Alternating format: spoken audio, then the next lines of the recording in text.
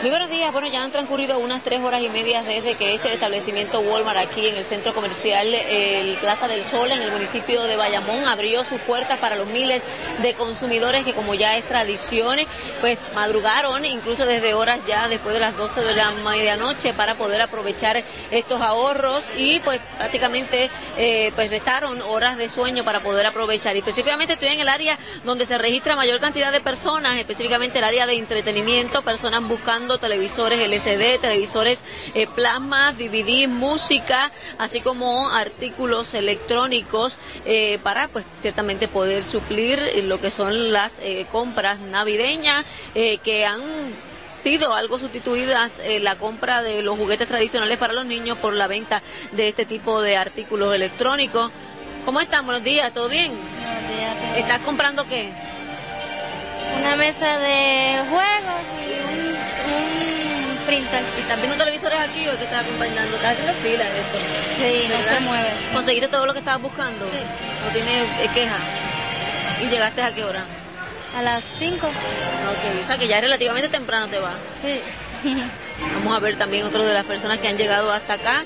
Esta es la fila, que la fila llega hasta el área. Yo pensé que era gente que estaba comprando en esta área de entretenimiento, pero es la fila que llega hasta acá. Pero sin embargo no hemos recibido mayores quejas por parte de los... ¿Cómo están ustedes? ¿Todo bien? Nada de contento. ¿Por qué? Llevamos 1 hora y 15 aquí parados y la fila está igual, no se mueve. ¿No se mueve? Estancada. Y en términos de lo que estabas buscando, ¿lo conseguiste? Sí. Eso sí. Sí, que no hubo problema con los artículos. O sea, que tú entiendes que el único aspecto que deberían mejorar es este, de la hora de pagar. Y para entrar, la fila para pagar, para entrar. Tuvimos 3 horas haciendo fila afuera. También. Pero nada, por lo menos sale con todo lo que necesita. ¿Vamos a ver la cara salgo? Bueno, estaremos muy al pendiente. Hay que mencionar que de hecho pues ya ahí lo escuchan, también se dan quejas en medio de todo este revuelo y de toda esta situación, y era de esperarse. Aquí las ofertas, como el resto de los establecimientos, como saben, y ya hemos conversado con el secretario del Departamento de Asuntos del Consumidor del DACO, se van a extender las ofertas especiales hasta la 1 de la tarde, o sea, por un término no mayor o menor, más bien de 8 horas. ¿Cómo está usted? ¿Todo bien? ¿A qué hora llegó acá usted? Yo, a las 2:30. ¿Y qué está buscando? Estaba buscando las motoras, que me quedé corta porque me falta una, y los 10. O sea que, pero ¿cómo que le falta una? Ah, porque eran 3.